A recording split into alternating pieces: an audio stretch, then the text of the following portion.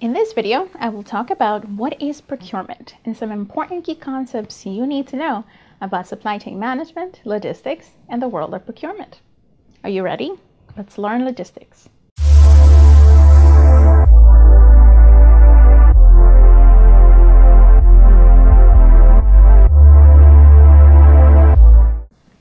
Today, we will define the role of procurement and the procurement team in a company, and describe the process of converting purchase requisitions into purchase orders.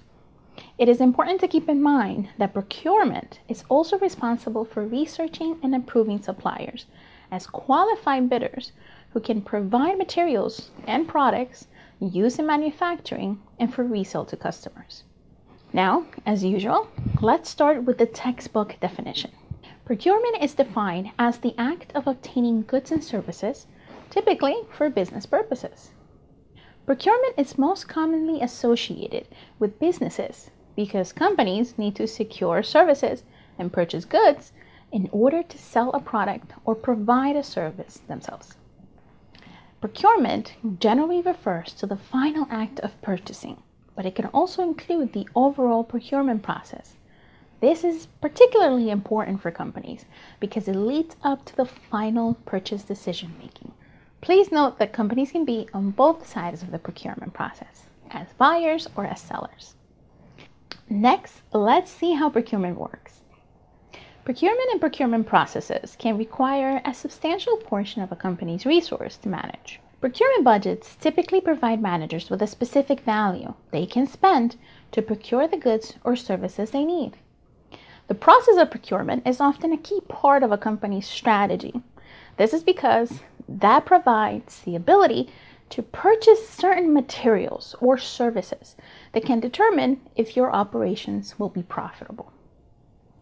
Now, the procurement team is dependent on procurement requisitions. Let me say that again. The procurement team is dependent on procurement requisitions. These procurement requisitions are fed from the demand planning team. Now, quick side note, if you haven't already, check out our other video on demand planning so you know exactly what it is and how it relates to our topic today. The demand plan tells or signals the procurement team to initiate the purchasing of what is needed by listing what is required. With the use of technology nowadays, this is done by transmitting these requirements in an ERP system that stands for Enterprise Resource Planning System. Now, this is important to know because without the connection to the demand plan, procurement would not know what to buy or when to buy it. The demand plan considers when items are needed in inventory against the supplier's lead time.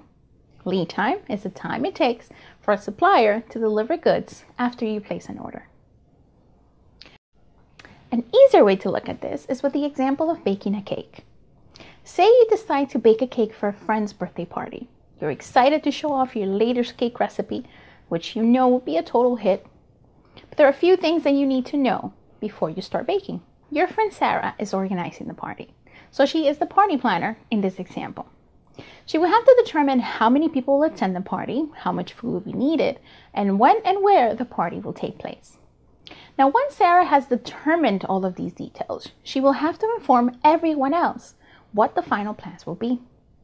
This is where you, the cake maker, can start making some decisions on your cake plans. Now, why now and not before? Well, you need to know how many people will attend, so you know how many ingredients you need to make enough cake for everyone. You also need to know when the party will be, so you can prepare the cake in time for the party, but not too far in advance that it spoils. You also need to know where it will be, so you can get the cake to the party's location. This is an easier way to look at the connection between the demand plan and procurement. Sarah is the party planner in this example. She is part of the demand planning team in the company. She tells everyone the details of what, when, and where products, materials, and parts are needed to be secure for our production to take place. You are the cake baker, and you are the procurement team in this example. Also the production team because you're making the cake. As part of the procurement, your demand planning team, aka Sarah, tells you the final details of the party so you can go ahead and buy the ingredients for the cake based on the number of partygoers attending. Here you make the choices to where to buy those ingredients and when to have them ready for the production of your cake. Finally, as a production team, you're also responsible for making the cake and transporting it to the right place at the right time of the party. Now we have to understand that procurement processes will be dictated by company standards, which are often centralized by controls from the Accounts Payable Division of Accounting. The procurement process includes the preparation and processing of a demand, as well as the end receipt and approval of payment.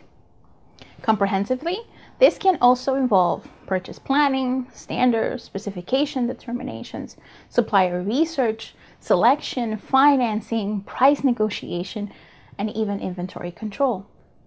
Finally, let's discuss why is procurement important and what are the types of procurement.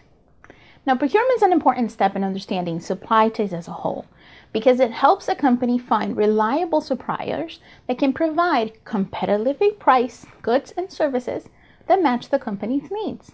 That's the case whether the company is seeking raw materials for manufacturing or an internet service providers or even new office supplies. For example, if a company needs a new supplier to provide an ongoing service for an indefinite period of time, such as an internet service provider, the procurement process helps the company choose the supplier that best meets all of the business requirements at a reasonable price. What this really does is help the business save time, money, and valuable resources by not having to deal with any inadequate suppliers. Minimizing cost is also one of the most important aspects of improving your procurement processes. But it is also vital to identify suppliers that provide the quality of goods and services that the company needs and have the capacity to deliver reliably and have a proven track record of doing so. Now, let's look at the types of procurement. Now, procurement can be categorized in several ways, and it can really be modified to fit each company individually. However, generally procurement can be classified as direct or indirect. That's depending on how the company will use the items being procured. It can also be further categorized as goods or services procurement, depending on the items that are being procured. Direct procurement refers to obtaining anything that's required to produce an end product. For a manufacturing company, this includes raw materials and components. For a retailer, it includes any items purchased from a wholesaler to resell to customers. Indirect procurement typically involves purchases of items that are essential for day-to-day operations, but don't directly contribute to a company's bottom line or go directly into the final product. This can include anything from office supplies and furniture to advertising campaigns, consulting services, and even equipment maintenance. Goods procurement largely refers to the procurement of physical items, but it can also include items like software subscriptions. Effective goods procurement generally relies on good supply chain management practices, and it may include both direct and indirect procurement. Now, services procurement focuses on procuring people-based services. Depending on the company, this may include hiring individual contractors, contingent labor, law firms, or on-site, maybe security services.